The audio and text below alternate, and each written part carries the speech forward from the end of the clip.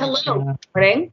Welcome to our next episode of our Owls in Flight virtual flight conversation series, where we discuss matters relating to the COVID-19 pandemic. I am Jana Brady. I'm a geography lecturer at Southern Connecticut State University, and I've teamed up with Southern's Office of International Education to moderate this series.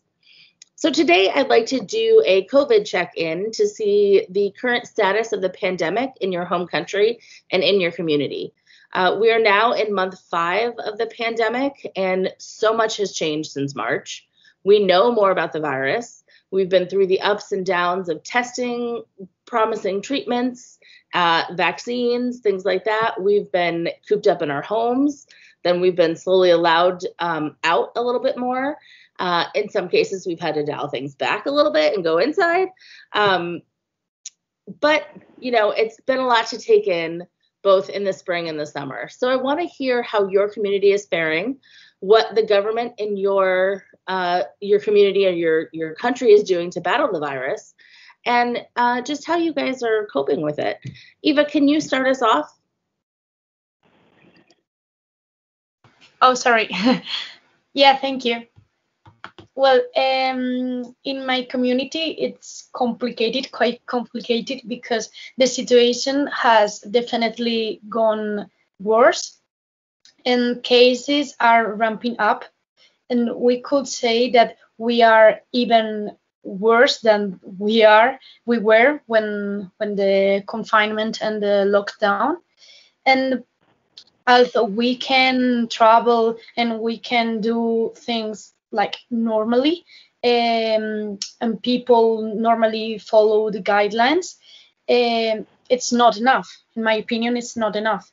And people, moreover, people are quite annoyed with the government, because they think that the government does not act like as if we were in a pandemic, and they are like looking, just like paying attention to the economic interests and the tourism and that stuff. So it could be said that our community is like divided into groups: the ones who are in favor of the government and against. So that is the problematic. And on the other hand, my community, my area, to say it, yeah, it's Aragon. You may have heard about Zaragoza, which is the capital. And we are the province or the area which has done more tests. And that's the reason why we have the highest number of positive cases. And that's a big problem, because the other areas who have not done as much tests as we have done blame the results on us. So there is a huge atmosphere of hate and threats, and I don't know, the social media are full of this situation, this terrible situation. So it's really sad. Mm-hmm. Yeah, anyone? Eva, there's definitely a similar division here in the United States between people rushing to reopen for economic gain when we should have kept harsher restrictions. Definitely a similar view over here, especially now. I noticed now that schools, fall semesters are right around the corner for all grades, and that was a huge debate and topic about, forcing teachers to go back and teach when they didn't feel safe in that environment. Yeah, there's definitely two views clashing there, saying, yeah, everything needs to return to normal versus, what are you doing, which is just going to make everything worse. But I just pulled up some charts because I was curious. I haven't looked at what our counts were in Connecticut anyway. But it looks like we're pretty low. I mean, Connecticut has a smaller population, obviously, than some of these states over here that look worse off. But like we're up in the, what are we at? Cumulative cases, we're at 50,000 confirmed in Connecticut. Hopefully the source is actually accurate. But then you have California, Florida, they're in the hundreds of thousands. So a big difference. Patricio, the same issue over there? People arguing? Hello.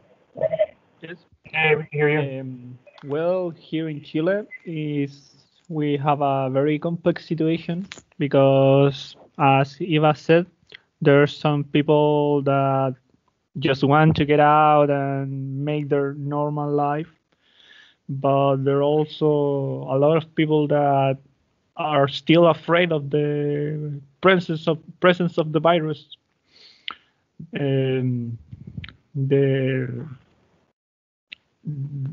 Here in Chile, well, I live in the capital, and here in the capital, we have a very complex situation because we are divided in communes, and some communes are still locked down, but other communes are trying to recover a small normality, and the government are trying to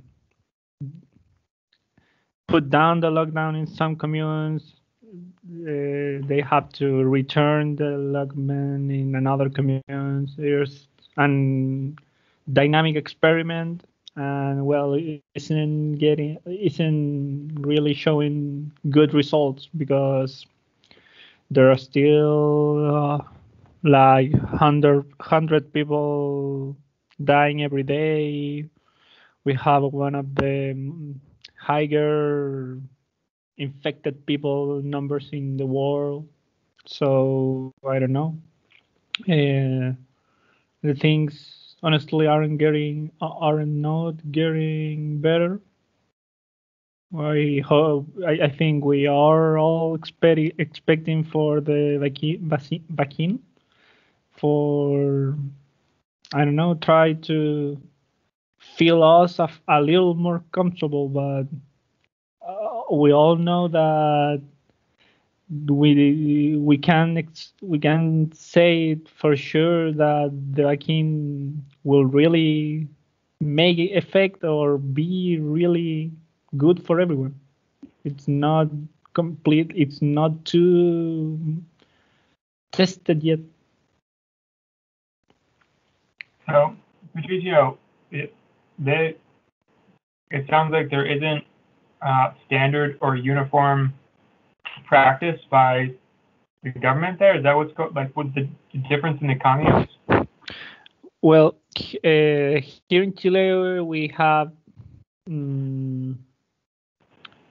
a high percentage of the people who doesn't respect the lockdown since the beginning. Mm-hmm.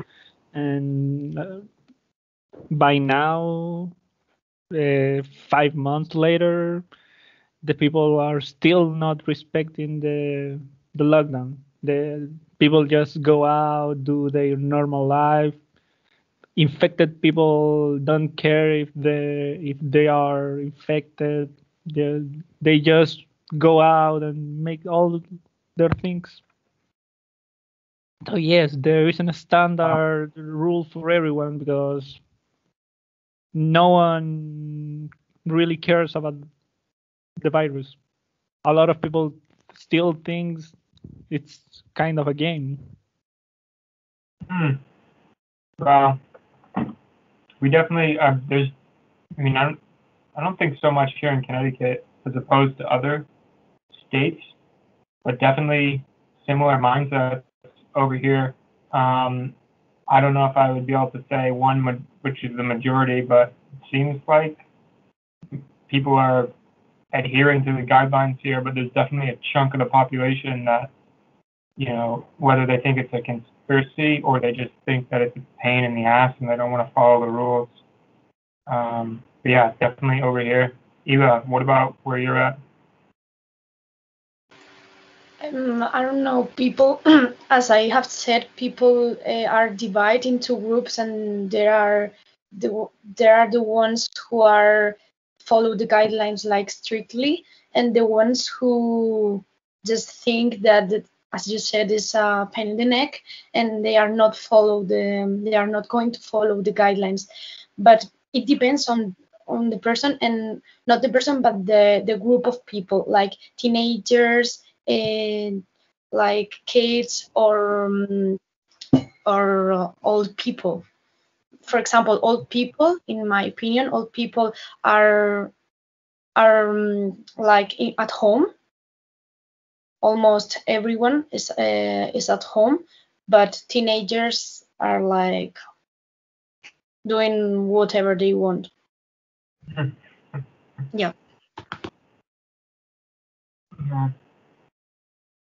Here in Connecticut, we have reopened to a degree.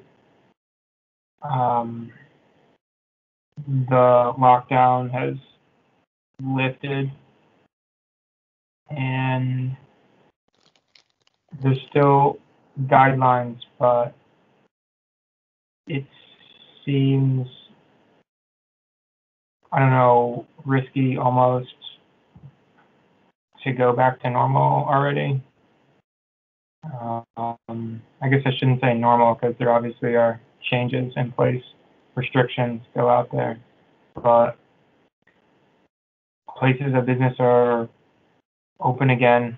Restaurants are opening, and they just need to accommodate by whether their seating is switched outside or they have to physically space seating apart inside. As I can imagine, it's very difficult to be a restaurant owner right now. But Patricia, so you guys are still actually under lockdown. There's businesses are closed. Specifically, my commune leave the lockdown 1 or 2 weeks ago, and we are gradually starting to return into some normality. But yeah, I can go to the street and go for a walk, few streets, but just there. I personally don't. I'm still not very comfortable with going out just like that. I have been in my home for I think 5 months by now, and I think the best option I have is to still here. Mm-hmm. If I didn't get it infected yet, why get infected now? Mm-hmm. So some of our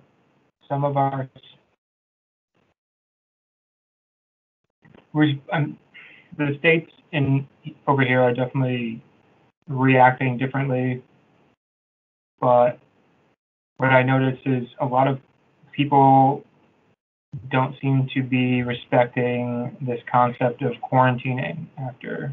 So now that we are reopening and people are starting to go back, during the summer, it's common to travel across state lines to go to a beach. So in theory, you're not supposed to be, after you're doing that, you should be quarantining isolated for 2 weeks, but it doesn't seem like people are doing that. They're not really respecting that part of the guidelines, which is interesting because the whole point was to prevent travel like that. You know, it's one thing to go down the street to the town next door. I mean, you know, a couple towns over, but you know, people are going out of the state and coming back and pretending like it didn't happen, which is nerve-wracking. Yeah, Eva, have you been? What is it like over there? Sorry, where? Are people traveling where you're at? Yeah, here in Spain, people tend to travel.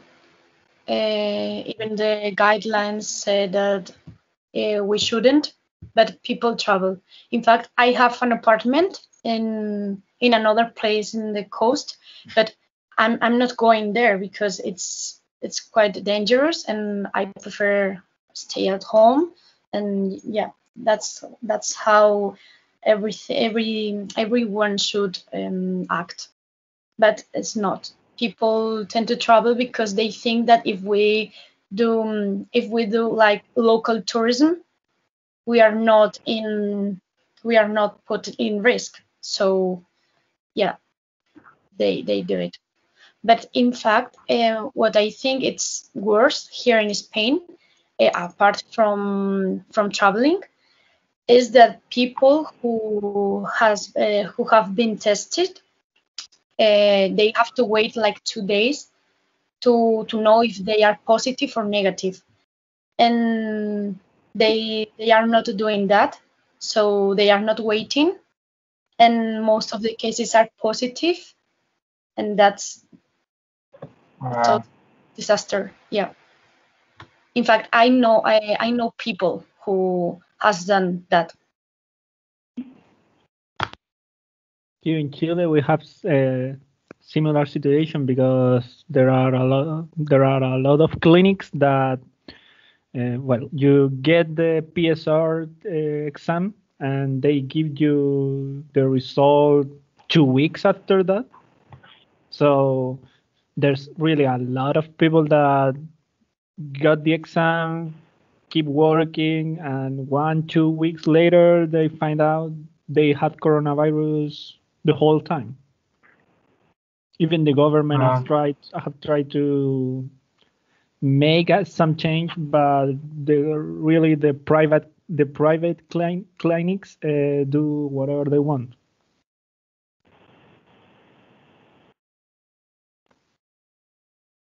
Excuse I'm trying me. to look at.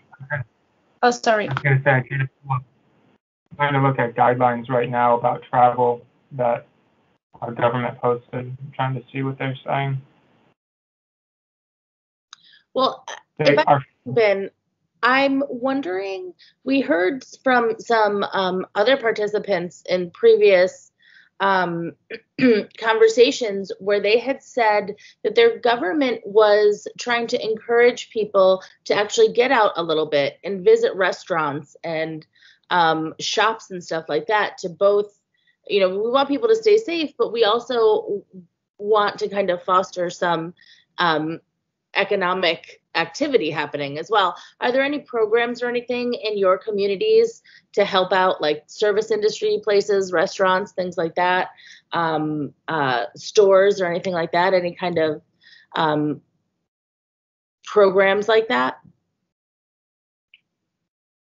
for anyone? Yeah, in my city, there is like a program to promote buying or going to restaurants or shops, and it is like the government, or yeah, the government give you like a coupon. I don't know if you say it like that, and you can use it wherever you want, in a shop, in a mall, in a restaurant, and they like pay half of the total of the price for you. Are you feeling comfortable using that? Because does it require you to go to a restaurant and eat in a restaurant or be out in the public? or are you still, is that not enough incentive to get you out there? You can use it as you want. It's like I like it. It's a good way to promote. Patricio, is there anything in Chile that's similar to that? Not exactly. We aren't very coordinated in that way. Just I don't know. Influencers make some of that thing. The only people who promote or try to motivate another people to buy in local, I don't know what's the word, small and medium enterprises. The only ones that do something like that is influencers. No, not exactly a government participation in any of that.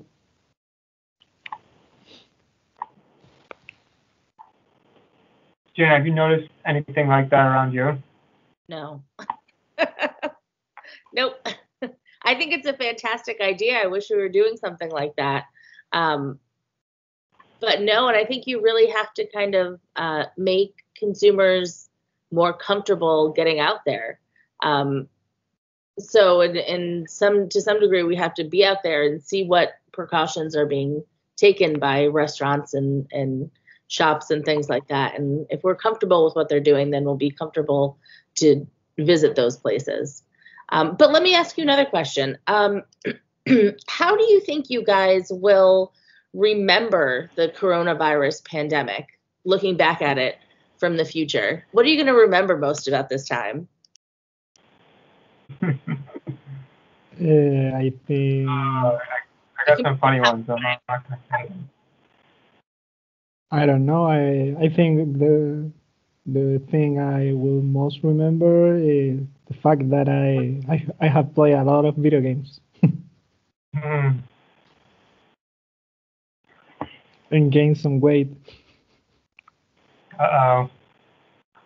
Patricio, my roommate is into weightlifting, and so he has purchased and borrowed lots of equipment and turned our garage into a full-on, full-service gym.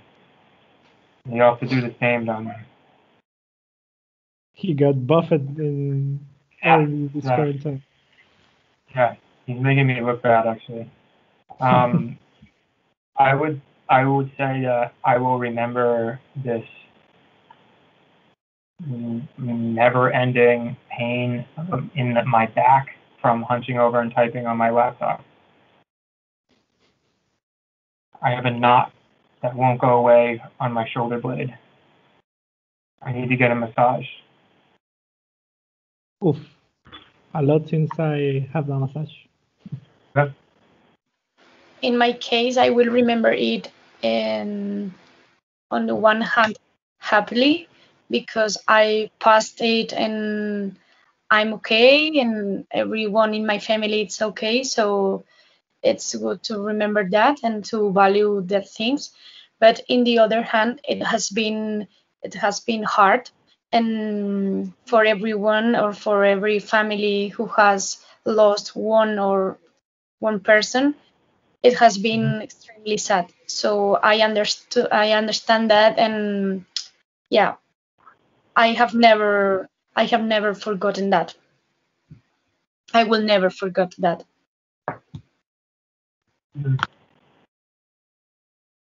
Yeah, I guess it's hard to see. I don't no one related to me or that I know closely has had issues with the virus. So it doesn't hit so close to home for me. And so I'm missing that emotional piece, I think. Whereas I feel the inconvenience part stands out to me, but that's just because of the circumstance, like I just said. I think I'm really busy right now. A lot of people have talked about being bored. I never really stopped working, and my classes. I was in class over the summer as well. So I don't know, maybe I'm just distracted. I guess, yeah, I've been busy the whole time. So I have my mind is elsewhere. I don't have enough time to sit here and ponder the pandemic. I think we lost Patricio.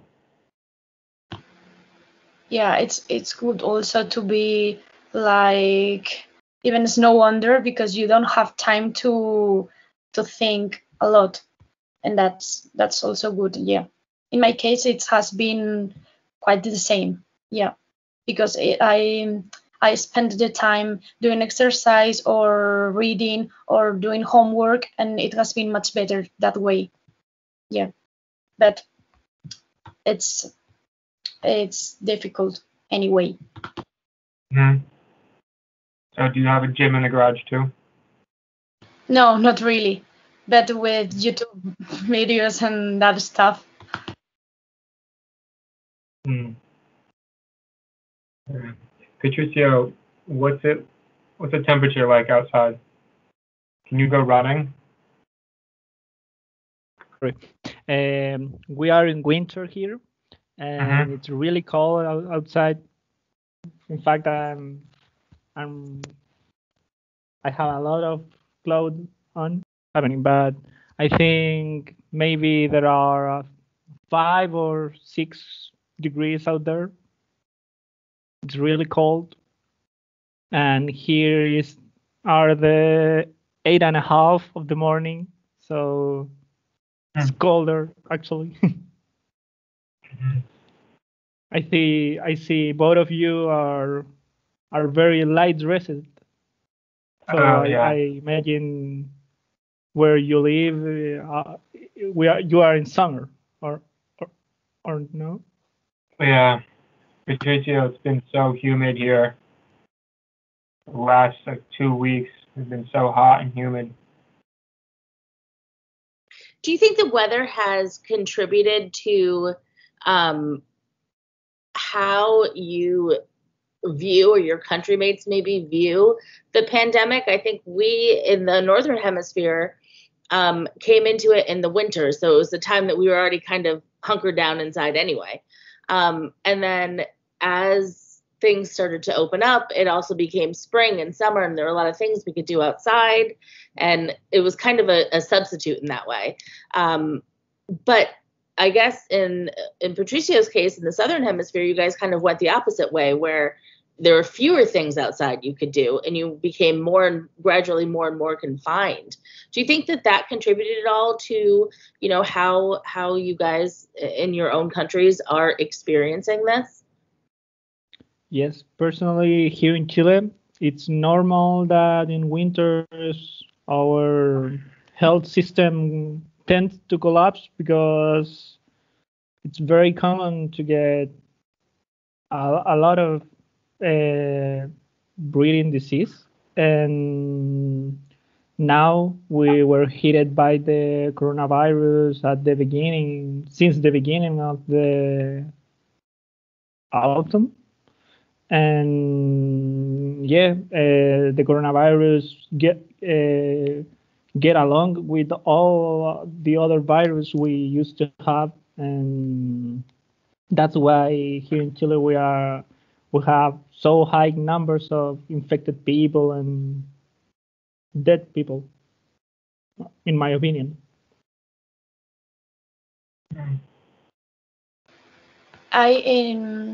In our case in Spain, I absolutely think that the weather has changed the way we see the pandemic, because when the lockdown started, we were in winter, and here in my hometown, the winter is freezing cold and no one wants to go outside.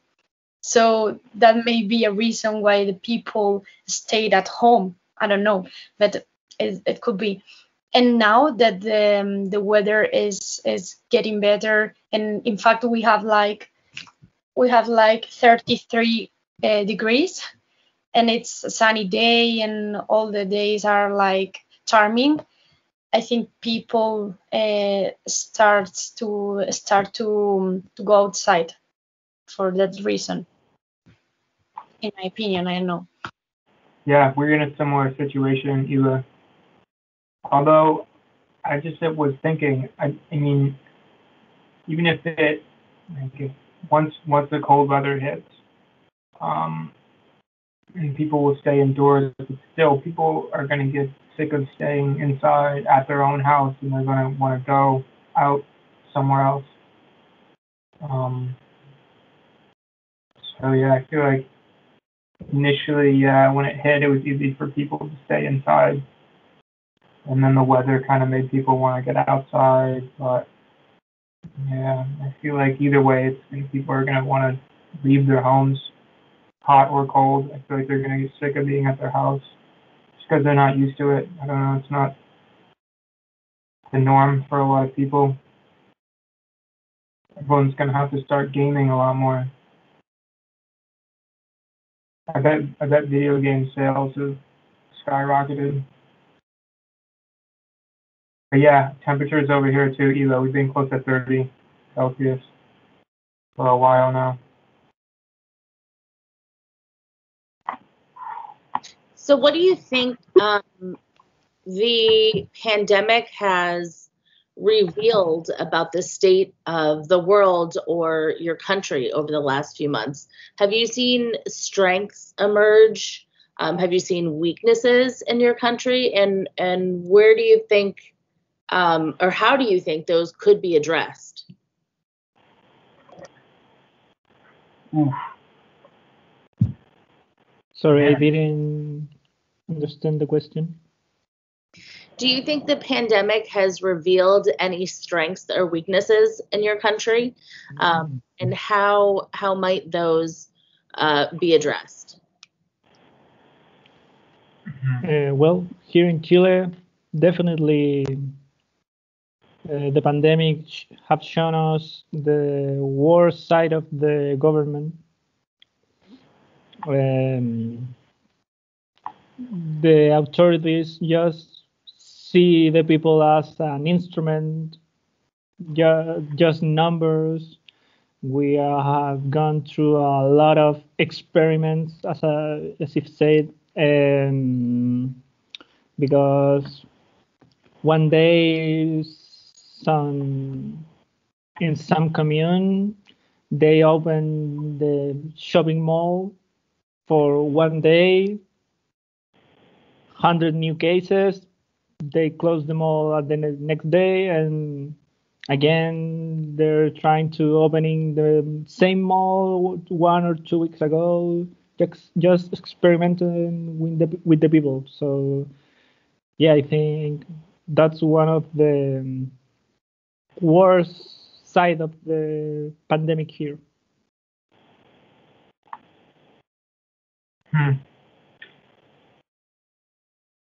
Yeah, I hate to focus on weaknesses, so I'll end on a positive. But yeah, definitely. I mean, we've kind of already touched about how it brought out this division in views and conflict. But also in the U.S., we simultaneously are having a big racial issue here. So I mean, that's a whole other intertwining issue going on. And I would say, so the system of government here is interesting to see. We have a federal government, but we have a lot of states acting independently with different policies than the neighboring states. And so that gets a little funky when I was just talking about travel to and from states.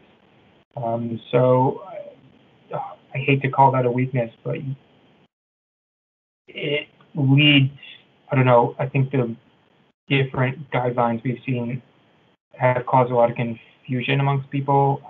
I think there's a lot of misinformation and misunderstanding because people are having a hard time processing all of the different recommendations, guidelines, and just news that they're seeing, and it's changing frequently. But on like strength, I've seen, okay, so there was a decent response in terms of people looking to help each other.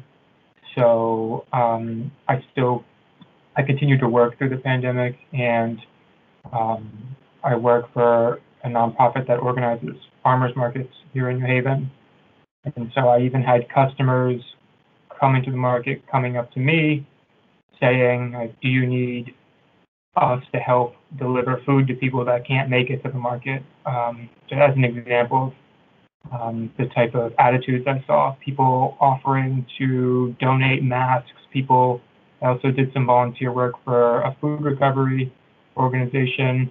And so just a lot of positive response of people trying to make sure neighbors and others in their community were fed, healthy, alive, had help when they needed it. So definitely saw a positive social response there. Of course, there are some curmudgeon people that don't fit into that category, but I saw a pretty overwhelming show of support from our community for other members of the community. We are on the same boat because here in Spain, the strengthen part is that people is willing to help each other, and people have been able to even create or to open a hospital in 2 days, and that's amazing. Yeah, the willingness to help others. But for example, in Spain, the part that has been our weakness in my book is that we have been putting less money into healthcare or and that stuff instead of, for example, other things. I think it's needed to put more money into education or into healthcare instead of other things. Oh, you know what else I wanted to another positive. So we had a lot of people showing support and appreciation for essential workers.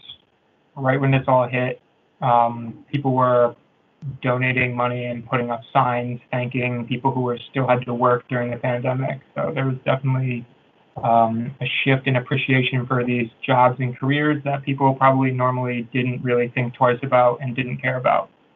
And then now during the pandemic, people are realizing, like, wow, these are important jobs too, even though I thought they were silly, but that was nice to see.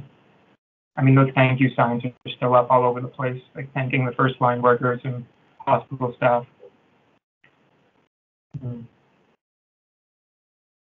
What do you think will be changed forever as a result of the pandemic? What things have been altered that actually kind of worked out well or better?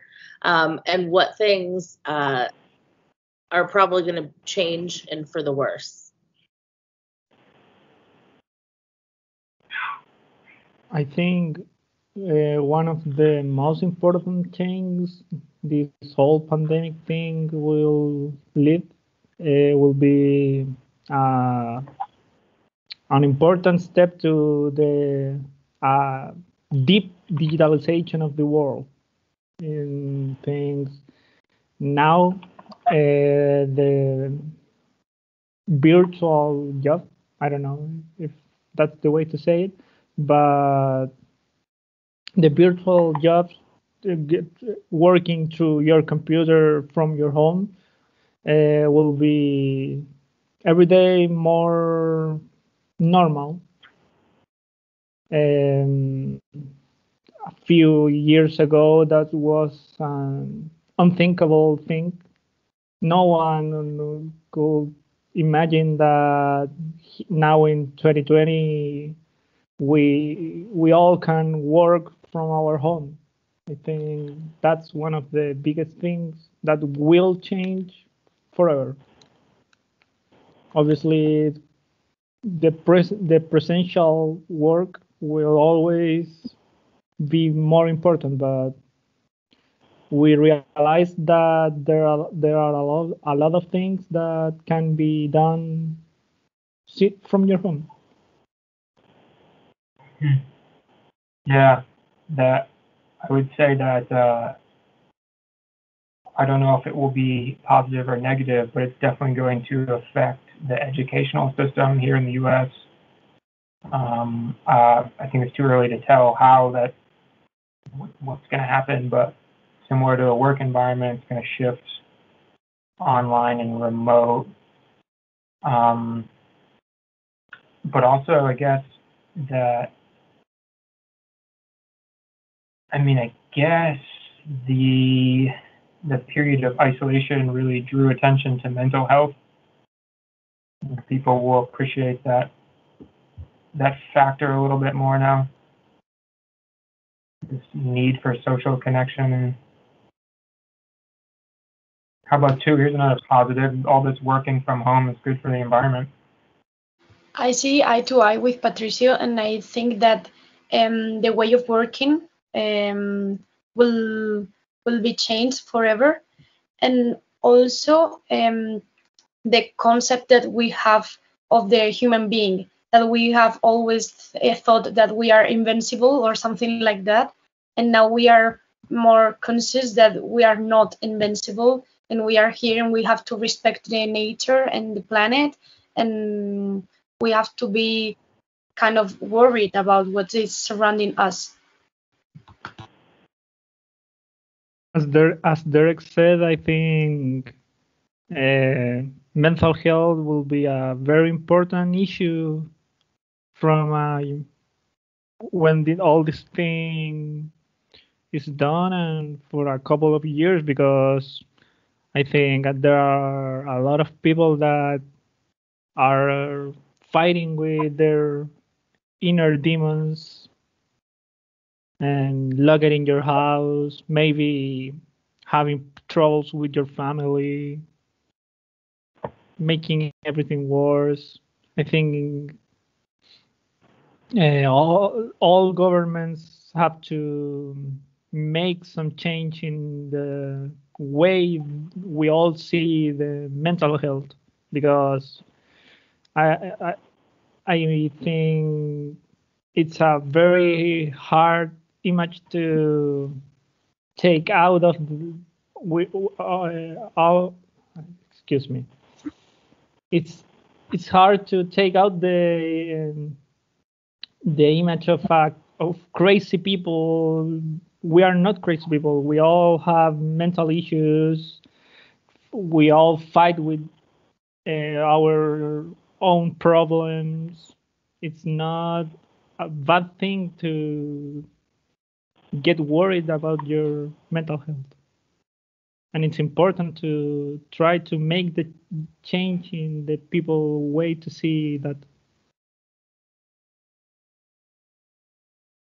Well, it's unfortunate, though. I can see a lot of smaller businesses suffering here in the U.S.